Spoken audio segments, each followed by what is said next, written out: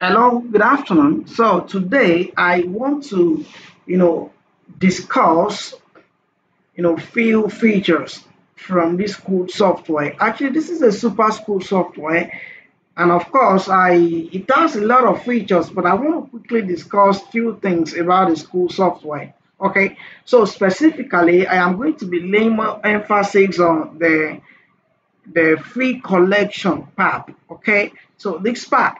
But before we you know take payment from students, I want us to discuss about fee types.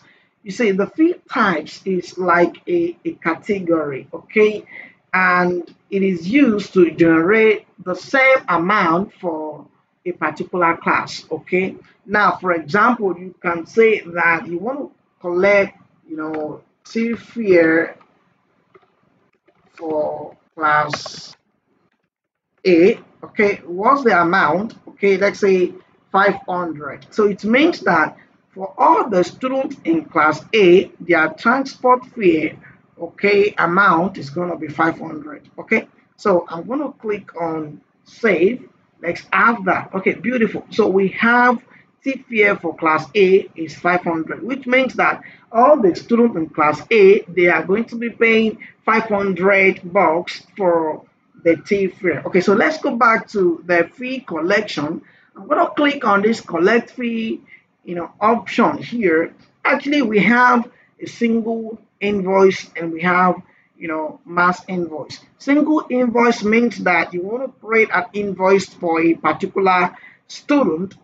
The, the mass invoice means that you want to create, you know, single invoice for multiple students at the same time. Okay, so now this is how it works. Okay, now I'm going to select the class, so automatically it's going to display all the student or pupils in the class selected. Okay, so for me to be able to get the amount that the students are going to pay, so I'm going to click on this fee title. I'm going to click on this fee fare for class A. So automatically we should see the amount earlier created under free types. Beautiful, right? So now the amount paid simply means that usually it is always zero. Okay, the reason this amount paid is there is because maybe you want to create, you know, paid invoice for all the student. Okay, like now I want to, come here and click on paid. It means all the students in this class, they have already paid for this amount. So I am just going to put, 500 here because this is the amount they have paid, and the status of the invoice is paid. So I'm going to select all the, student in the class selected. Okay, but when you are now creating an invoice where the status is going to be unpaid, of course the amount paid is going to be zero because of course the status is going to be unpaid. This is a new invoice for the student, so I'm going to change the status back to unpaid. So mode of payment or payment method. So it means that when you click on card, when the student log into their respective portals, okay, they'll be able to pay with their credit card. So when you click on check, it means that the option that will be displayed for students in their portal is that they are to pay this particular invoice with check. Okay, so if you as an administrator you click on cash, it means that you expect the student to bring cash to the school for the school accountants to receive. Okay, and now use take payment option to accept the payment. Of course, we are going to discuss about that very soon. So for the description, you can just put some information here. Okay. So now, all right, sorry, cash here, description, some information here. So I am going to click on create invoice.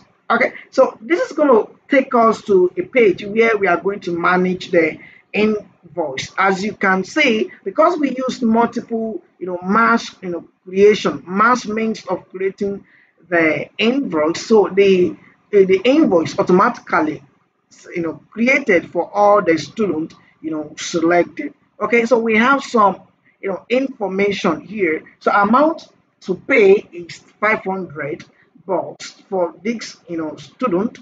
All right, so amount paid is zero, date today's date. Okay, so payment status is unpaid. Okay, so now where I'm actually going is that, for example, maybe you want to increase the amount for a particular student, or maybe some students that are on scholarship, you want to reduce the amount for such students. So this is where you are going to perform such operation.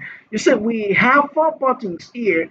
The first button means that you should take payment, accept payment manually.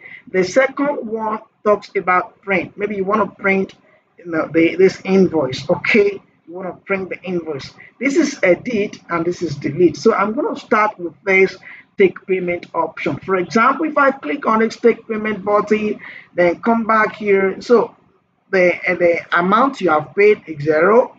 Okay, remaining balance is 500 bucks. Amount you want to pay now, maybe the student brought 250 or 300, you can just put it there. Okay, so the software is going to automatically deduct this amount from this 500, and the balance is going to be 200. But in case the student want to pay everything, you should type you know 500. Yeah, actually, when you type greater than 600, the software is going to reject it, because the software is going to tell you that the balance is 500. So you must put 500 here. Okay, so when you click on accept payment, automatically, okay, this student amount paid is going to be 500, and of course you are going to see payment history here. Okay, but where I'm going specifically is that how to increase or decrease the amount for a particular student or pupil. So I'm going to click on this edit button. It means edit the invoice. Okay, so if I click on edit, so this is the name of the student, and the status is unpaid, amount paid is zero. So for this student, I want to increase the fee for this student to 700. Maybe you have added some few things, okay, then you increase to 700.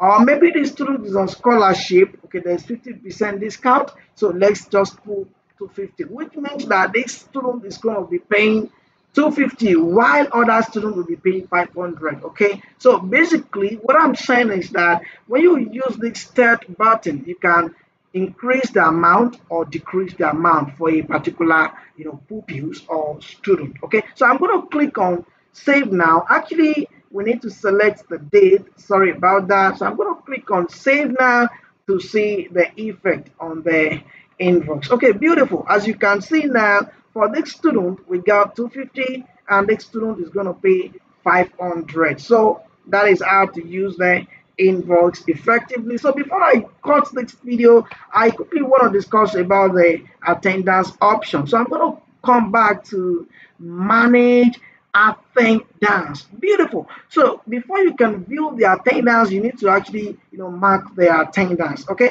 now how do we mark the attendance? I'm actually going to come back here, select the class, select the section. Okay, then select the date. Actually today's 5 Sunday. I want to pick the today's date and click on get student. So automatically it's going to display all the students in this class. Okay, so we got 2 students here. So now I want to present maybe absent. Okay, so let's click on save.